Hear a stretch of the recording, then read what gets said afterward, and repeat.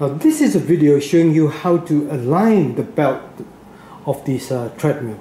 Using the tool provided here, the wrench, you can actually adjust the alignment. You see. Now on this occasion you can see that the belt has somewhat drifted towards the right. You can see that by a big gap showing on the left over here.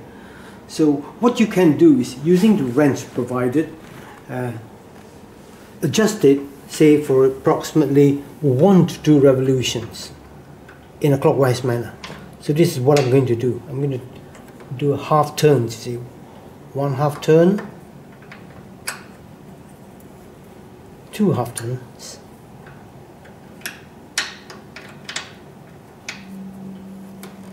3 and 4. That makes 2 revolutions.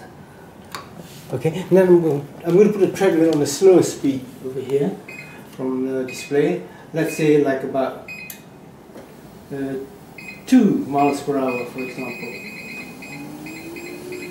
We'll let it run for a couple of minutes.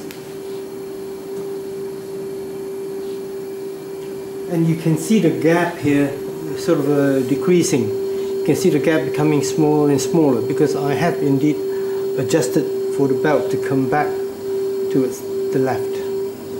And if the belt is sort of misaligned too much to the left, you just do it, repeat the same actions on this side of the treadmill instead. Okay.